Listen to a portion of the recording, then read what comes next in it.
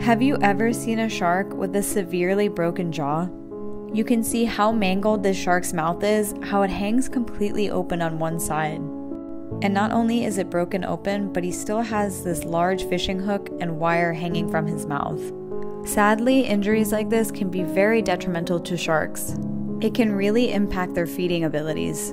You'll see this really clearly here when the shark checks out this leaf. He opens his mouth a bit, and you can see that he's still unable to close the side of his jaw that is broken open. This makes him incapable of hunting his own food, and even if he came across something that was dying or injured, very difficult for him to even attempt to eat it or swallow it. These types of injuries are very common and sadly are directly related to fishing. When fishing tackle is still hanging from the shark's mouth, it is very obvious that this was a fishing-related incident. It is amazing that the fisherman let this shark go, but it is still so sad to see him with this injury.